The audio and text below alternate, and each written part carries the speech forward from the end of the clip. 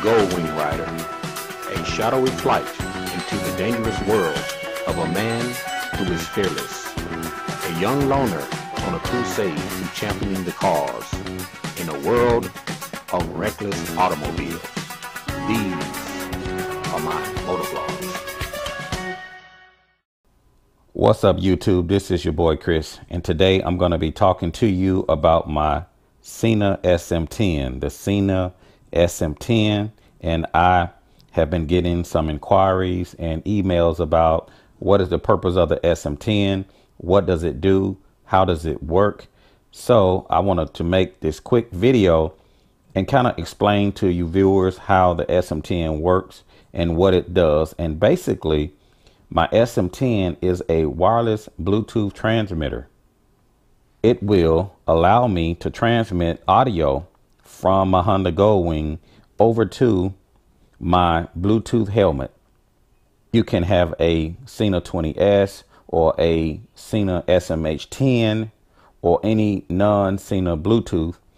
The SM10 will connect to any wireless Bluetooth helmet. So basically, the way the SM10 works is that you have to get audio from your motorcycle into the SM10. What most people fail to realize is that the Sena SM10 is not a Bluetooth receiver.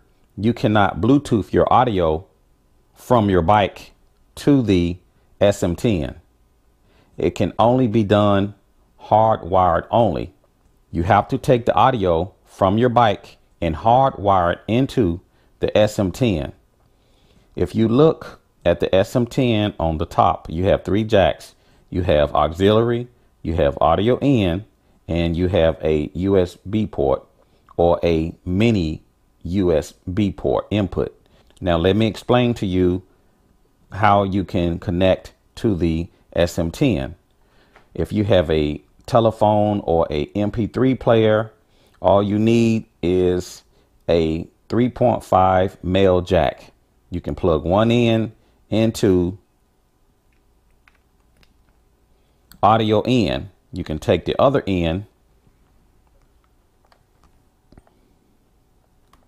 and plug it into your MP3 player or your cell phone. Now the audio will come out of your telephone only, just not phone calls, just music only, because most people listen to music through their telephones. So if you have music in your phone, or if you have an MP3 player, you connect one end to your phone and you connect the other end to the audio in on the SM10. You can now transmit the audio from the SM10 over to your wireless Bluetooth helmet. Now on my Honda Goldwing, all of the audio on my Honda Goldwings come through the DIN cable. I take a special cable that I have for my SM10 and plug it into the auxiliary side of the SM10. Now all of the audio from the Goldwings infotainment system comes through the 5-pin DIN cable. It goes into the SM10 and transmit over to my wireless helmet. The difference between the free wire and the SM10 is that when the free wire comes out, it will allow you to talk back through your wireless helmet to the free wire and talk on your CB radio or the Honda Goldwing intercom system. The SM10 will not allow you to talk back. It's only a transmitter in a sense of transmitting your audio to your helmet. The free wire would allow you to transmit back to the free wire and connect your CB radio or your Honda Goldwing's intercom system. That's the difference between the SM10 and the free wire. And last but not least, we have a micro USB jack. And basically you take one end of your micro USB cable, you plug it in like so, and now this is used to charge the unit. Its sole purpose is to charge the unit, and also you can plug it into a computer system to update the unit.